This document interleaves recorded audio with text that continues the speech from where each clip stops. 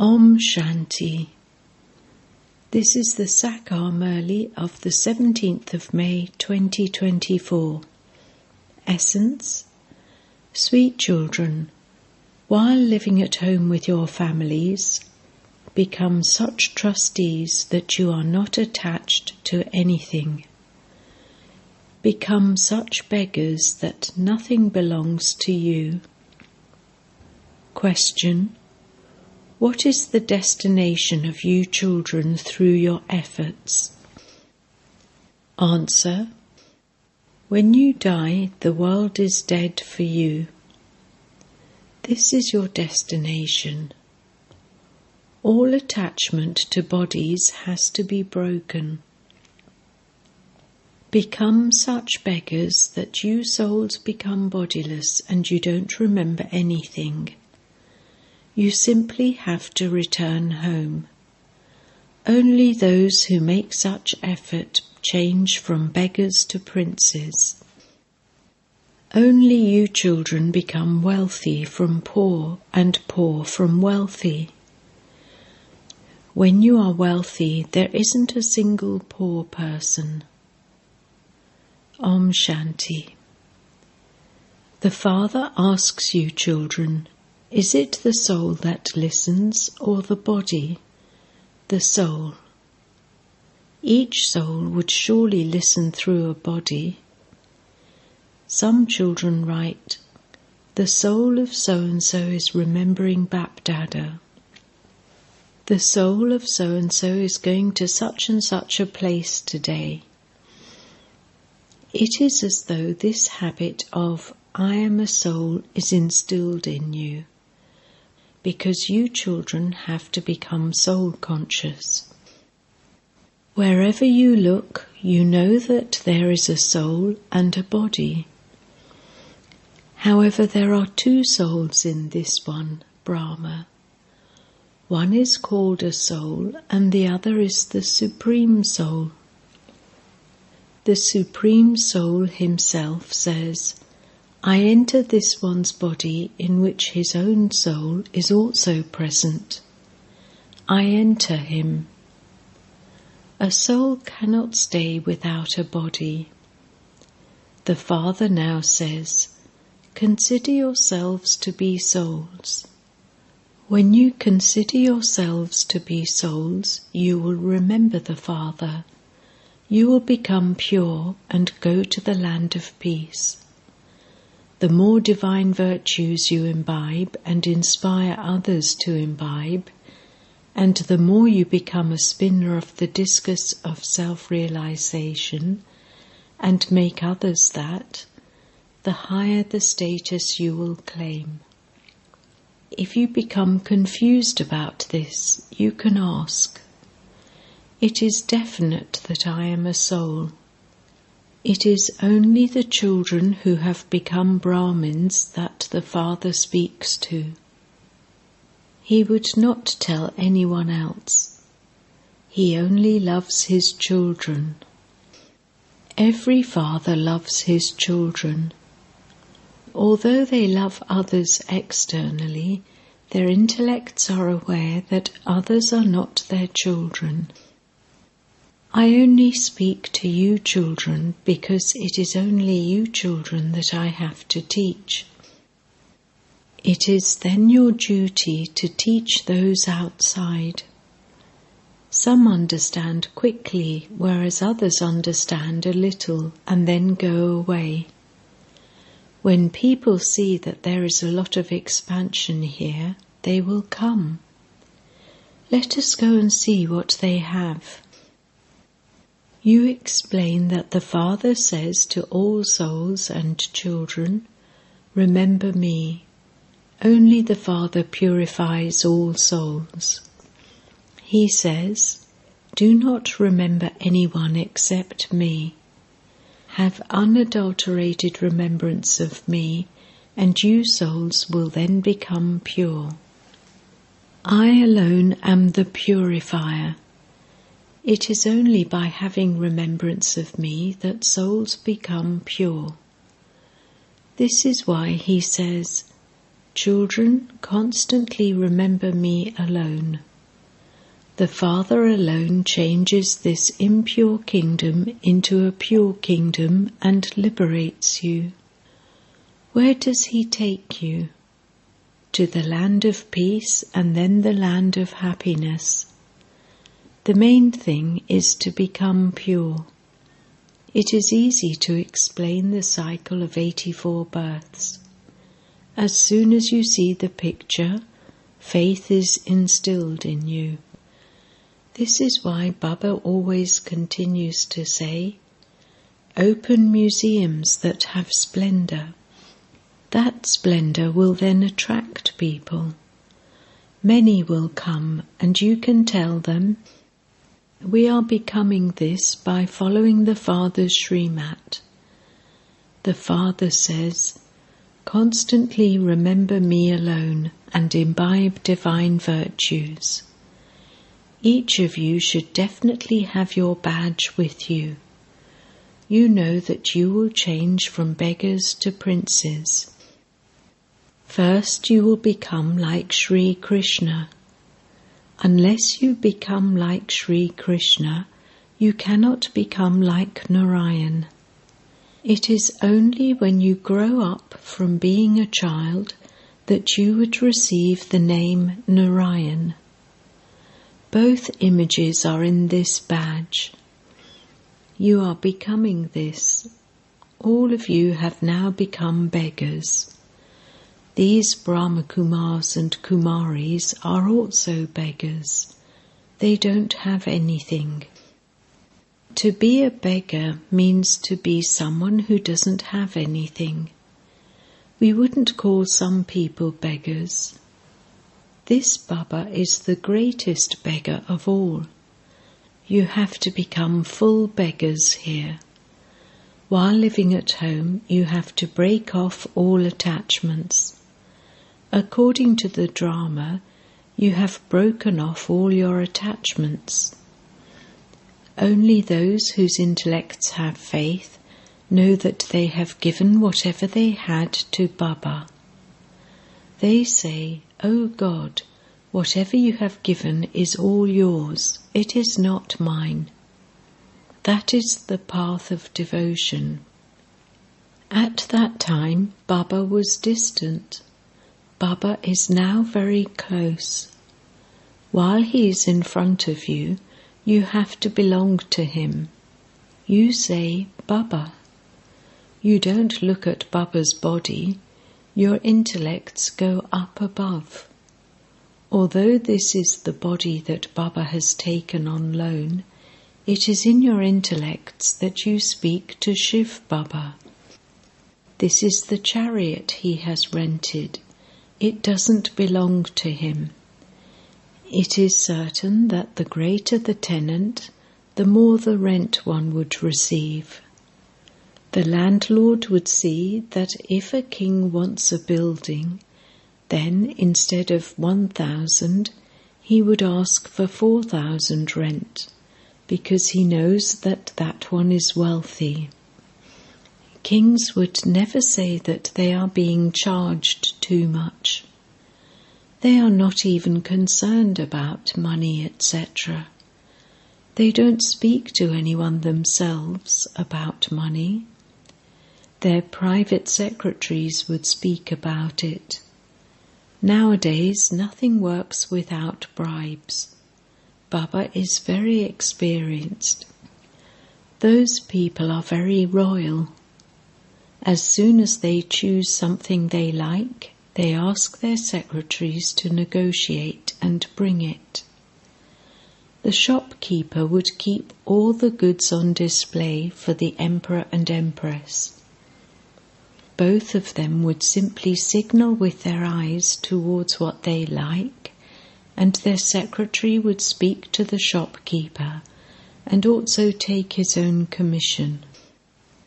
Some kings also carry money with them and would ask their secretary to give money to the shopkeeper. Baba has been in connection with everyone. He knows how they act. Just as kings have treasurers, So Shivbaba too has a treasurer. He is a trustee. Baba doesn't have any attachment to this. This one didn't have any attachment to his money, and he gave everything to Shivbaba. So how could he have attachment to Shivbaba's wealth? He is a trustee. Nowadays the government investigates those who have a great deal of wealth. When people come from abroad, they are very carefully searched. You children now know that you have to become beggars. You shouldn't remember anything. You souls have to become bodiless. Do not even consider those bodies to belong to you. Nothing should remain mine. The Father explains, consider yourselves to be souls. You now have to return home. You know how you have to become beggars. All attachments to bodies should be broken. When you die, the world is dead for you. This is your destination. You understand that what Baba is saying is right. We now have to return home. Whatever you give to Shivbaba, you receive the return of that in your next birth. This is why you say, God gave all of this. You would have performed good actions in your previous birth, and so you have received the fruit of that. Shivbaba doesn't keep anything of anyone's. People offer gifts to kings and big landlords, etc. Some accept those gifts, whereas others don't. There you don't make donations or perform charity, because everyone there has plenty of wealth, so to whom would you donate? There are no poor people there. You yourselves become wealthy from poor and poor from wealthy. People say to God, give this one good health, have mercy, do this. Earlier, people only used to ask Shivbaba for everything. Then they became adulterated, and so they went in front of everyone and said, fill our aprons. They have such stone intellects. They say that God changes those with stone intellects into those with divine intellects. So you children should have a lot of happiness. It is remembered, if you want to know about supersensuous joy, ask the Gopes and Gopis of Gopi Vallabh, father of the Gopes and Gopis. When someone benefits a lot, he becomes very happy. So you children should also remain very happy. You had 100% happiness, and then it continued to decrease. Now you don't have anything. At first you had an unlimited sovereignty, and then there was a limited kingdom for a temporary period. Look how much wealth Bila had. He continued to build temples. Nothing is received from that. He didn't give anything to the poor. He built temples where people go and bow down. Yes, if someone makes a donation to the poor, he can receive the return of that. When someone builds a dharamshala, where many people go and rest, he would then receive happiness in his next birth for a temporary period. If someone builds a hospital, he too then receives temporary happiness for one birth. So the unlimited Father sits here and explains to you children. There is a lot of praise of this most auspicious confluence age. You are becoming the most elevated human beings who follow the highest codes of conduct, and you are also praised a great deal. When God comes, he only teaches you Brahmins. He alone is the ocean of knowledge. He is the seed of this whole human world tree. He explains to you the secrets of the beginning, middle, and end of the whole drama. When people ask you what he is teaching you, ask them, have you forgotten that God says in the Gita, I make you into the kings of kings? You understand the meaning of this at this time. Impure kings worship pure kings, and this is why the Father says, I make you into the kings of kings. This Lakshmi and Narayan were the masters of the world. In the copper and iron ages, everyone bows down and worships the deities of heaven. You understand these things at this time. Devotees don't understand anything. They simply study and listen to stories from the scriptures. The Father asks, did you experience any attainment from the Gita that you have been studying and listening to for half the cycle? You didn't receive any fulfillment from that. You are now being fulfilled. You know that this part is only performed once. God himself says, I enter this body. The Father speaks through this one, and so he would definitely enter him. Would he give directions from up above? He says, I personally come here. You are now listening to this. Even this Brahma didn't know anything, but he now also continues to understand. However, the water of the Ganges cannot purify you. This is a matter of knowledge. You know that the Father is personally sitting in front of you, and so your intellects would not go up above. This is his chariot. Baba calls this one a boot and also a container. He is the diamond in this container. He is first class. He should be placed in a golden container. He is making the container golden-aged. Baba says, the dirt left the clothes when the laundryman beat them. This is called magic. This is called the magic mantra. With this magic mantra, you receive liberation in life in a second. And this is why he is also called the magician. You had faith in a second that you would become this. You are now listening to these things in a practical way. Previously, when you used to listen to the story of the true Narayan, did you understand it? At that time, at the time of listening to the story, you would remember the lands abroad, the steamer, etc. People would listen to the story of the true Narayan and then go on their travels, and they would then return. The Father says, you are not going to come back to this dirty world.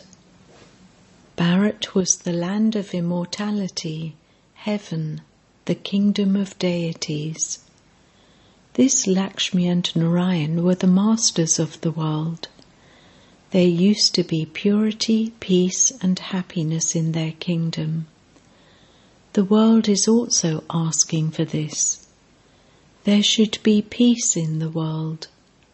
Everyone should unite and become one. How can all of these religions unite and become one? Each one's religion and each one's features are different, so how can they all become one? That is a land of peace and happiness. There is one religion and one kingdom there. There is no other religion there that there could be any conflict. That is called peace in the world. The Father is now teaching you children. You also know that not all of you children study to the same extent. It is number-wise. A kingdom is being established. You children are being made so sensible. This is a godly university. Devotees do not understand. They have heard many times, God speaks, because the Gita is the religious scripture of the people of Bharat. There is limitless praise of the Gita. The Gita is the jewel of all scriptures, the highest of all scriptures. The jewel of all scriptures means the most elevated scripture. The purifier and the bestower of salvation for all is the one God who is the Father of all souls. The people of Bharat do not understand the meaning of this. They simply say without understanding that all are brothers. The Father has now explained to you, we are brothers. We are residents of the land of peace. While playing our parts here, we forget our Father and also our home. Everyone forgets the Father who gives Bharat the kingdom of the whole world. Only the Father explains all of these secrets. Acha. To the sweetest beloved, long lost and now found children, love, remembrance and good morning from the Mother, the Father, BapDada. The spiritual father says Namaste to the spiritual children, and the spiritual children say Namaste to the spiritual father. Essence Vedana 1.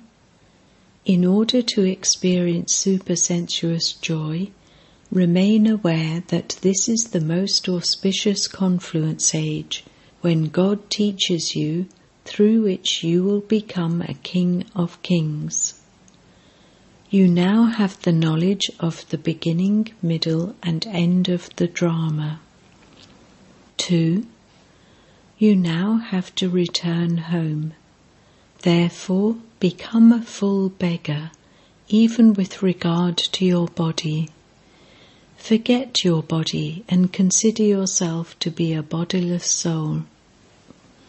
Blessing.